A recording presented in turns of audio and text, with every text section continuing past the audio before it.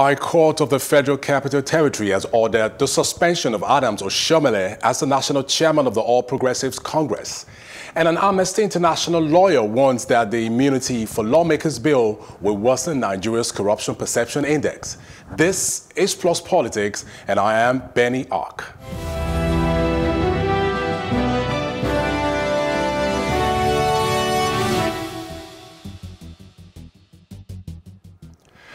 "2020 so far has not been great to Adams Oshiomhole as the High Court of the Federal Capital Territory, Abuja, has ordered his suspension as the national chairman of the All Progressives Congress, APC. This is coming barely 4 months after the Edo State chapter of the party suspended him for allegedly trying to disintegrate the party in the state.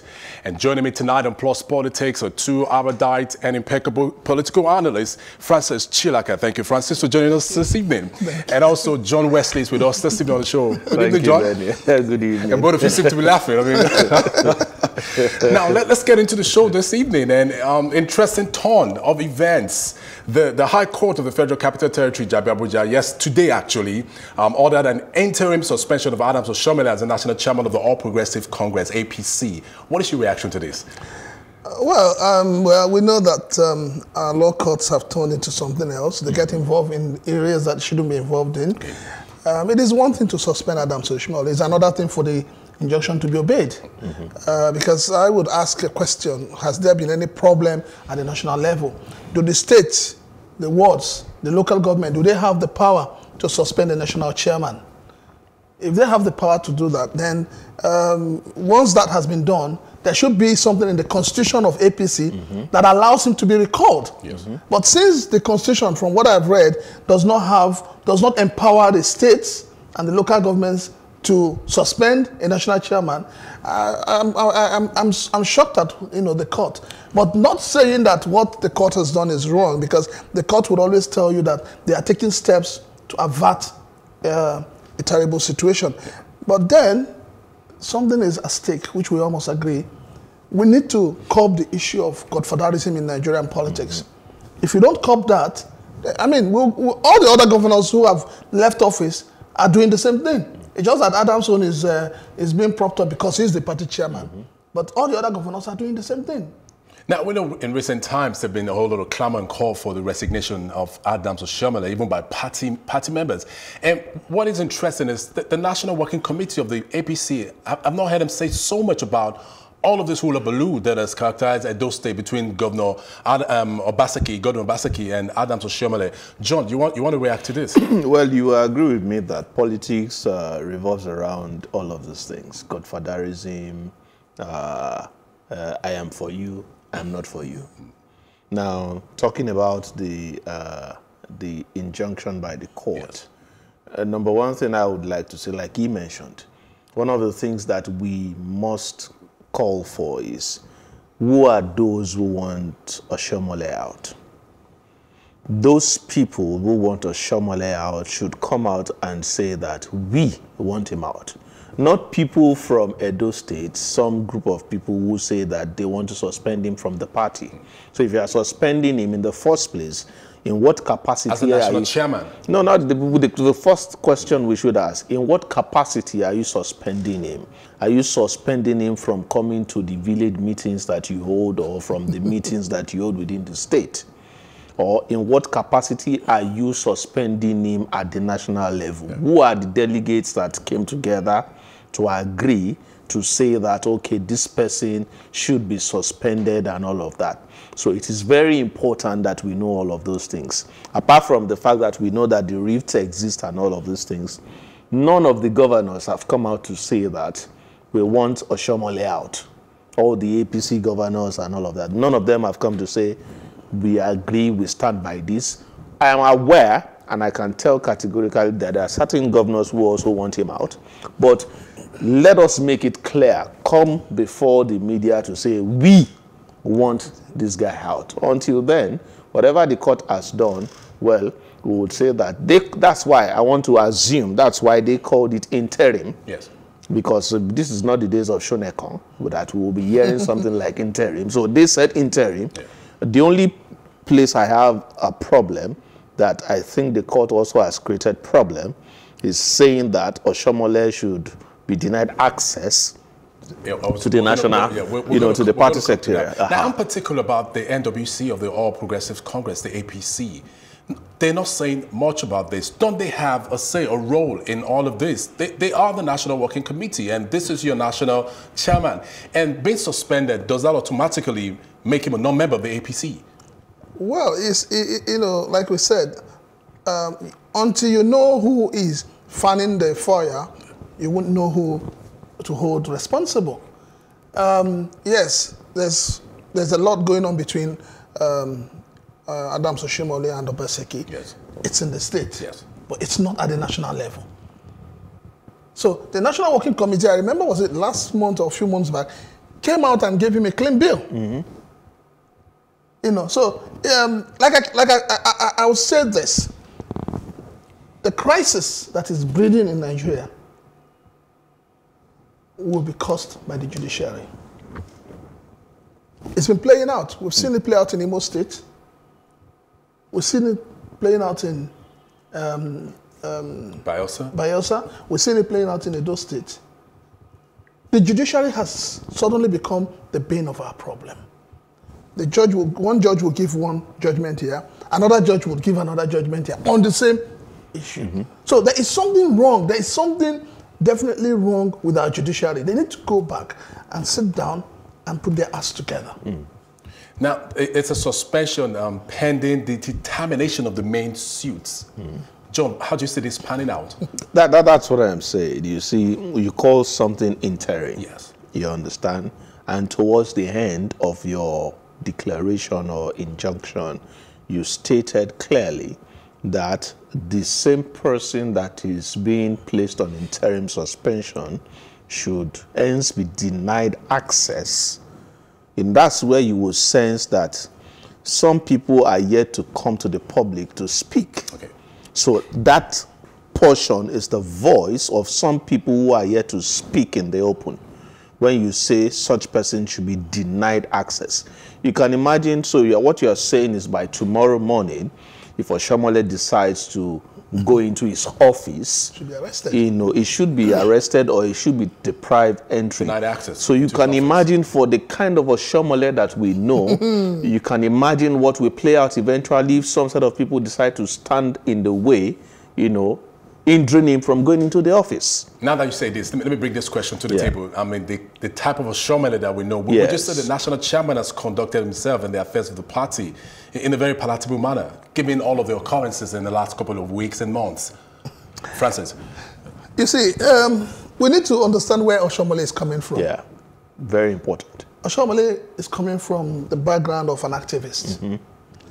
And the Labour Party chairman. Yeah, he became a governor because of his activities as the NLC boss.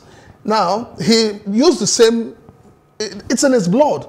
So it was the same attitude that he took into government house. It is the same attitude he took becoming the party, chairman of the party.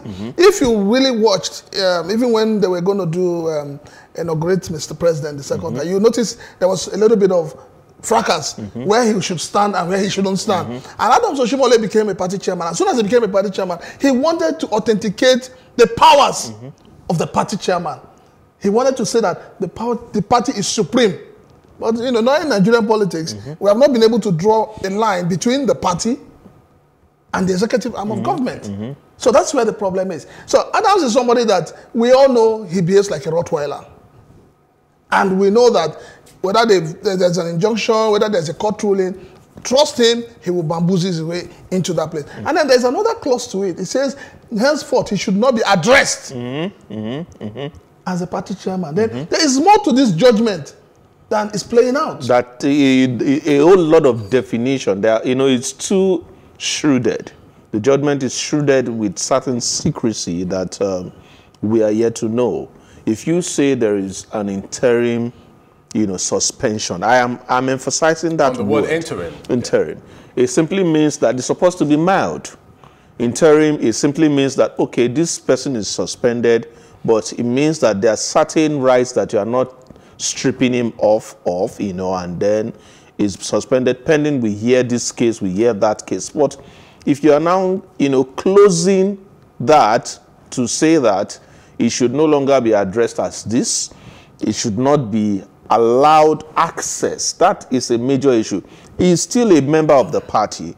Now, one of the things that we also need to know, the suspension coming from his clan, they called that he should be suspended. Is he being, suspended from being a member of the party? Or we are dwelling on, we don't want him as the national chairman. If it is just the national chairman, it means that you cannot take away his right as a party member, which means that he still has that right to go into the party secretariat, either at the state level or at the national level or wherever. So that statement saying that he should be denied access will cause a whole lot of trouble. All right, let's take a critical look at one of the components, the main components they gave for calling for his resignation as the national chairman, which they say the APC has lost more states under him as chairman. I think they used to have about, 28 states, and many court rulings have come, and they've lost more states under Adams Oshiomhole, and they pointed at him as the main factor, the problem of the APC. Do you see this solving the problem the APC might be having? I'm thinking it's more of an internal problem that Nigerians are not privy to, and the fact that the National Working Committee is not saying anything, and sometimes they say silence constitutes assent. What you say to that, Francis? You see, when you say that APC have lost some states, you must understand that Nigerians are becoming very political conscious. People are beginning to open their eyes. People are beginning to participate, even though Nigerians are not fully participating, especially the elites. They're not participating politically the way some of us would want. Yes. But people are beginning to reason. People are beginning to vote beyond party lines. People are looking at the individual. Are you able to deliver? What are your antecedents? What can you give to us? So that's what people are looking at. And if we look at it, we know that, yes, even the parties, even the states they won, we know how Oshiomhole worked. Mm-hmm. He worked for those states. Because some of the states, we all know what transpired in the elections. The one of Bayelsa, you can't blame Adams Oshiomhole. He's a party chairman, but he doesn't take all the decisions. He doesn't make all the decisions, And then if you bring it down to even the one of Imo, we also know what played out. Yes. So Adams, yes, he may have his own sides. I know that Adams had a very rough time with Rochas because, every godfather doesn't want to have another godfather. Mm-hmm. So I think that's what played out between him and Rochas. But the truth of the matter is that Adams is stubborn as a party chairman, but he is also delivering for APC as far as he's still the party chairman. John, your thoughts on this? Well, but the question, I'm going to put forward the question of how many of these candidates did the party chairman anointed? So if they are coming forward to say that they have had their woes as a result of some of the decisions he made, yes. What about the party chairman in those states? What about certain powers that be that influences one thing or the other in those states? So are you not calling for the heads of all these other people? Are you not calling for the heads of the party chairman in those states? If you are calling for the national chairman, it means that it's beyond the party politics within the states. It's beyond the fact that you lose election. This is not the first time we have had. He's the chairman. He's the chairman of the party. Regardless, so, he's the chairman of the party, and whatever decision those other people would take, yes, is not without his knowledge. No. That's